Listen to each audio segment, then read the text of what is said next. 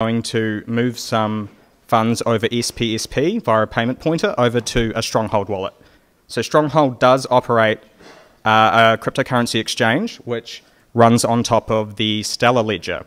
So behind this account is this Stellar ledger address, right? You can see I have no USD, 2.511 XRP. I also have some lumens, which don't show up in my balances here because that's the minimum reserve required to operate the account.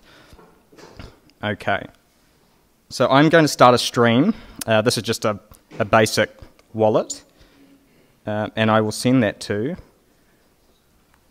a Stronghold payment pointer, and that's just going to be my name, and this is an XRP pointer. So when I hit send, it's going to start sending the stream. Now this is a really basic wallet. It's only going to return when the whole stream finishes. So this is one XRP being sent. Thankfully, with Strata's connector, it does actually go through a little bit faster than some of the other SPSP payments. So you can see there the XRP has been sent to that particular ILP address.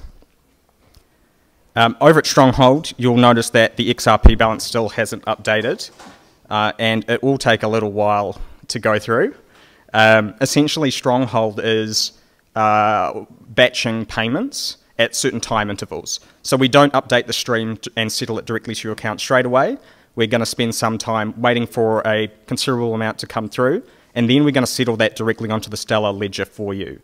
So this is actually XRP anchored onto Stellar. You can see the balance has started to go up there, and now it's at 2.8 XRP. So if I refresh the page again, it may have gone up. It will auto-refresh, it takes some time. Okay, so you can see there on the ledger it's now 3.5. So that one XRP has gone through. I can now withdraw that from my account. I can send it somewhere else on the Stellar network or back to the XRP ledger directly.